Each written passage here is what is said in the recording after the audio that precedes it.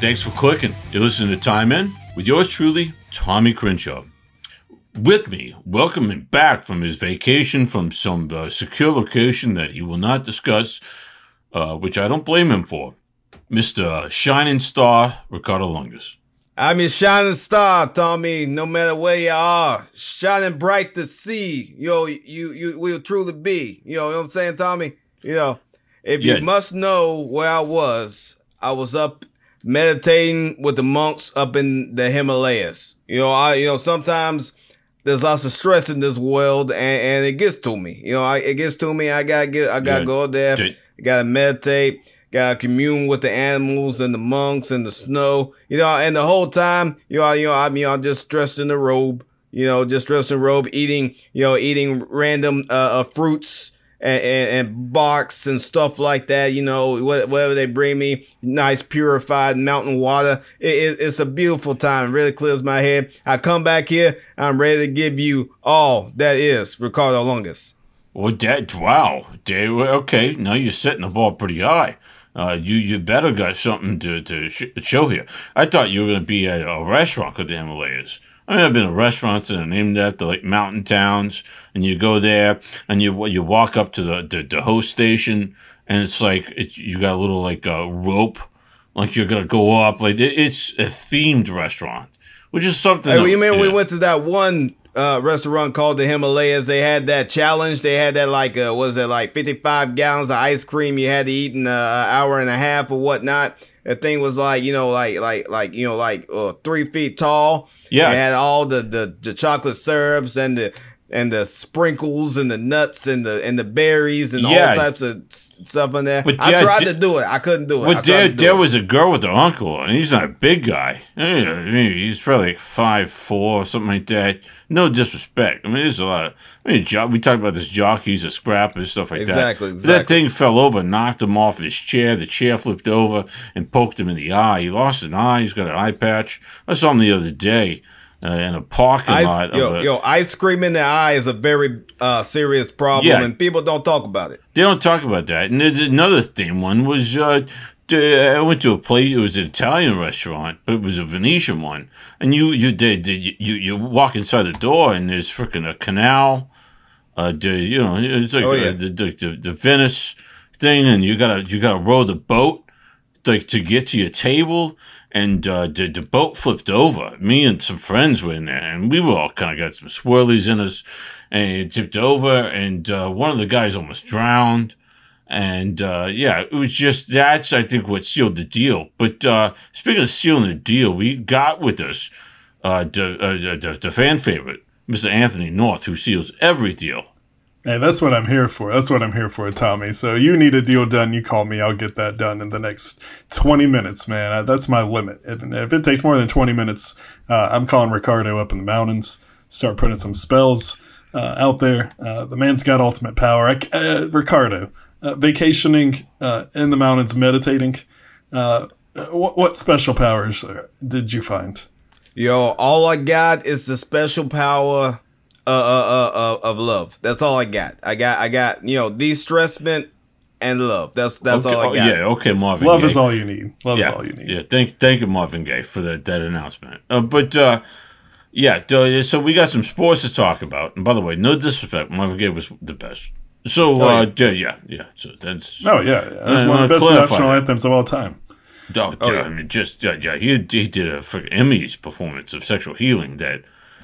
I mean, I'm a straight guy, and it made me question what's going on in my world.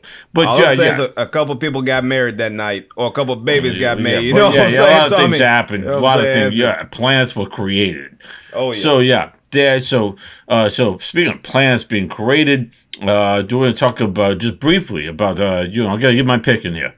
We got some baseball to talk about, and some hockey just to mention, but. Everyone's wanting to know, and I missed one. I missed one last week, but that was Fumble Fingers.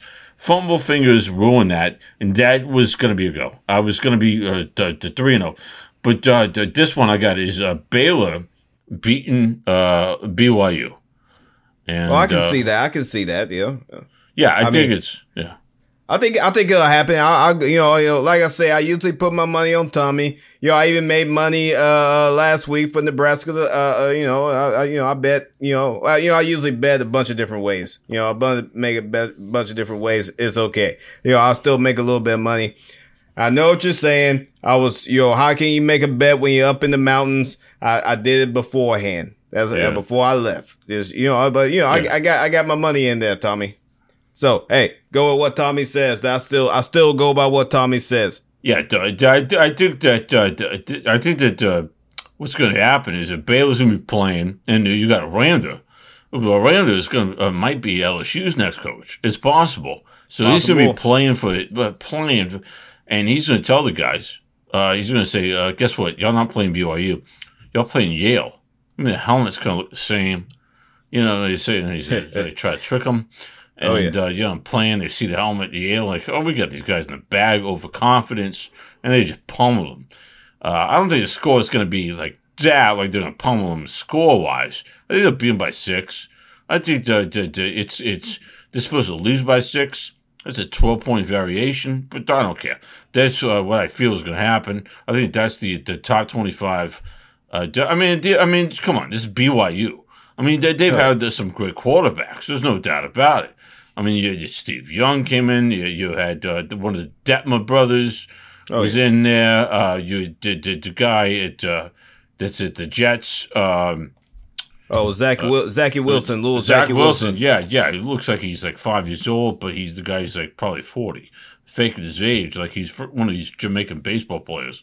Hey, he just want to pinch his cheeks. That's all I'm saying. You find out, like that freaking couple where, like in Ohio, that adopted that Russian child that was like a 45-year-old that was like a credit card scam artist character. Yeah, but it happens, Tommy. It happens every once in a while. Every once in a while, you adopt a 45-year-old person that looks like they're 12. It happens. So I'm not disrespect, but I think there was another BYU. Who were the BYU quarterbacks? You had a few in there, right?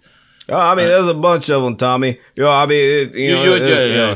Taysom Hill was in there. Oh yeah, Taysom Hill. Those moments. The Bears' only good quarterback they've ever had is Jim McMahon, who was a BYU guy.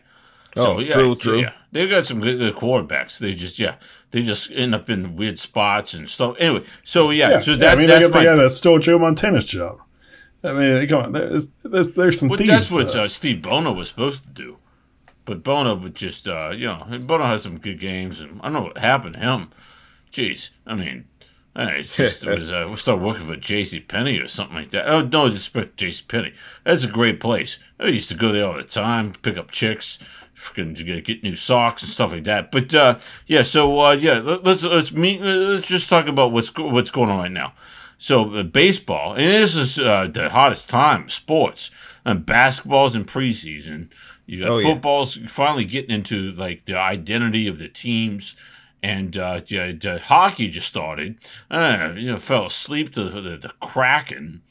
Somebody explain to me what a Kraken was.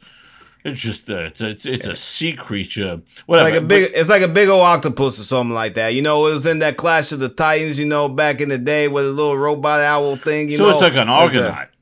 Yeah, it's like an Argonaut. No, come on now. You gotta go down this road again. But it's like a big old octopus. It's like a super big octopus. It's almost like an octopus from another planet, like that Cthulhu thing that people like to worship and whatnot. The big Cthulhu. So they're gonna worship this thing. I mean, it's a big monster. You offer things to the big monster so it don't hurt you. That's what they're supposed to. All those used needles that they got in Seattle. Feed them that stuff. But when it talks to the Kraken, you just you at this point that you're just offering them. Average hockey playing. That's what you're offering. Yeah, the Kraken city that's dealing with a drug problem, and you got a character that has the word crack in it. Just seems a little bit inappropriate. But anyway, they played the Golden Knights, and they didn't win. Before that, you had. Who was it? It was Tampa. Tampa Bay. Tampa Bay. Yeah. And who do they lose to? They were playing the Nun Hats. The Nun Hats. The Penguins. The Penguins. That's right. That's right. Oh, the Nun Hats. Yeah, the Penguin hats. Yeah. Right. So and the Penguins went in there and carved up the ice. But they unveiled, hey, we won, and then the Penguins said, yeah, you won last year. We got your number this year, pals. And so that was going on. But baseball, that's the thing. Baseball right now, there's a lot of stuff going on. I'm gonna say this. I think that and baseball is trying to turn a new leaf. They're not the snooze fest, and they're proving it because Mookie Betts. Mookie Betts is probably going to be one of the best postseason players of all time. I'm saying he's the. Hey, what did I say? Hey, what I said? Dodgers going to be all the way. What did I say? Dodgers all the way. Mookie, he's killing it out there. He's Mr. Johnny on the spot. I mean, his numbers are not there to say that he's the best. I mean, the Giants have got some of the sluggers. I mean, there's like 5 or 6 guys that bat over like around 400 in the postseason, and they're putting up the RBIs and stuff like that. But I think he's Johnny on the spot. He's the guy. He's a beast. I'm not saying the Dodgers are going to win at all. That's my bet so far. That's my bet so far. It's been an interesting playoff season. It's been an interesting play, but that's my bet so far. I mean, the Sox are doing good. The Red Sox are doing good. The Sox are doing good, but the White Sox not so much. I want to talk about Mookie Betts for a second. Like you said, Tommy. I mean, statistically, we've yet to see what Mookie's going to do. He's got another 28 years on his contract. He's still a young man. A lot of guys get better when they get closer to 40 in the playoffs. We've seen what guys can do. Look at Tom Brady, 44 years old in the Super Bowl dominating. Wait till Mookie's 44. But let's look. When Mookie's career, when the game is on the line and you need a play, you need a home run, you need a catch, you need a dive, you need a amazing throw from the corner of the outfield on the fly to third base to Justin Turner, who did not have to move a muscle on the throw. Mookie's a one-of-a-kind baseball player. There's never been anyone like him. And not to mention, the guy bowls 300. He helps little old ladies across the street through Los Angeles traffic. The man does it all. That's a feat. I mean, you're going through like 30 lanes of traffic in some cases.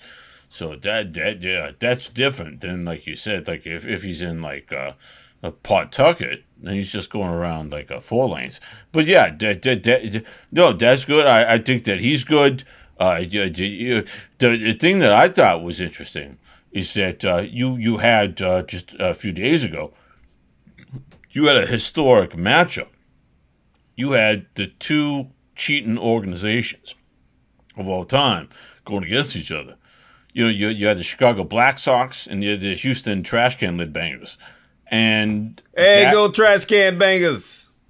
Yeah. So, but that's who won. The Trash Can Lid Bangers. I think I hear a fastball coming. Coming, Ricardo. Yeah, you got more staccato, More staccato, what you're talking about there. It's a half note or whatever. They probably had some musician guys in there, like the John Ford Coppolas that did the Star Trek. You gotta do it on the 1, and they gotta do it on the 2. The 1 and the 2 and the 1, 2, and you know what sign. That's the thing. Like you gotta learn that language. And like the mafia people sometimes say that, like, if I knew like how easy it was to make money being straight, I would have done it. But I don't know anything about the mafia. But they don't exist, so it's okay. But, it exists. I just don't know anything about it. Anyways.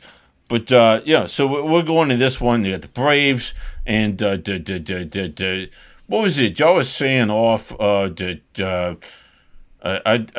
think, Anthony, you were saying this about the Ortiz character. Now you're seeing all these big, giant fucking snow glasses they're wearing to celebrate. and they got the new Arrow logo. I mean, Big Papi trademarked it a while back. Nobody wants to get champagne in the eye. I mean, I don't know if you guys ever been in the locker room when the team's winning championship series.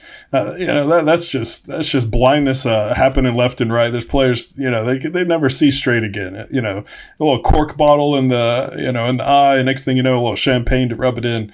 Oh man, it's a tough sight. So David Ortiz, after winning about 7 World Series, decided there was something he needs to do about it. So he brought the snow goggles in, and they're kind of ugly. I got to be honest, but it's all about safety. It's all about safety.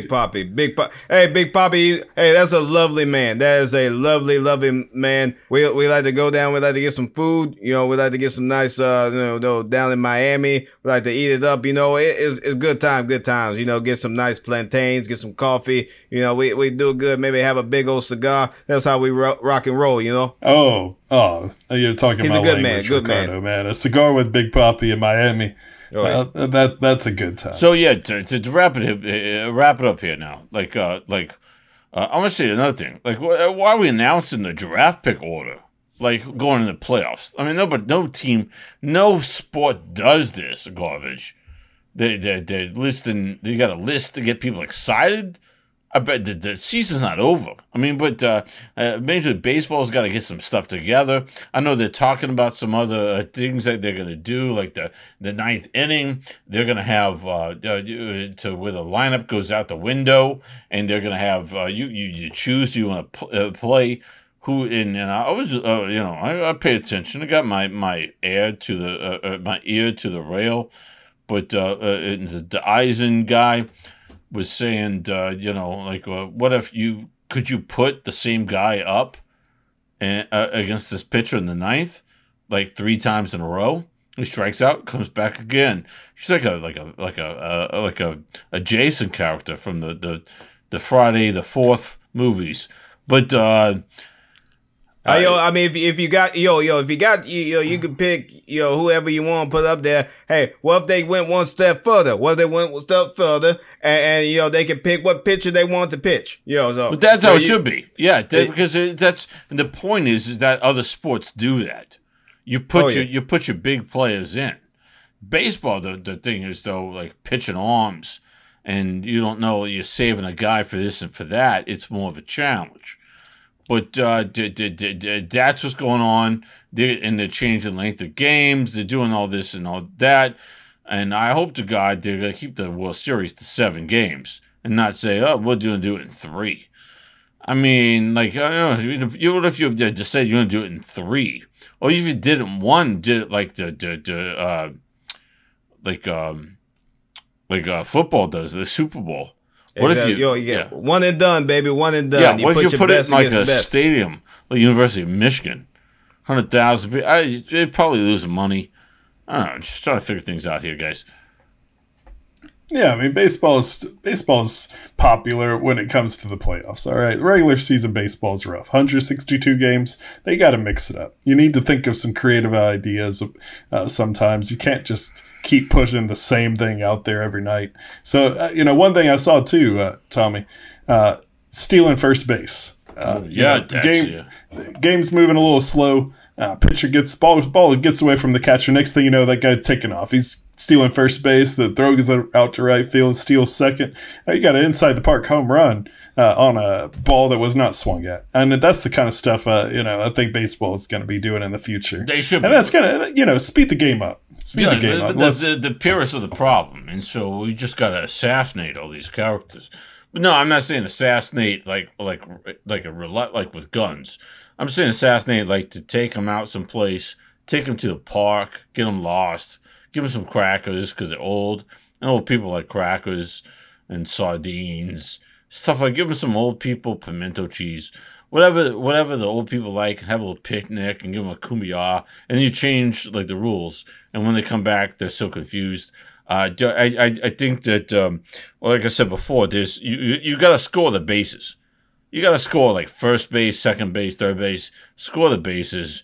Take away the shortstop. Take away the second baseman, the center fielder.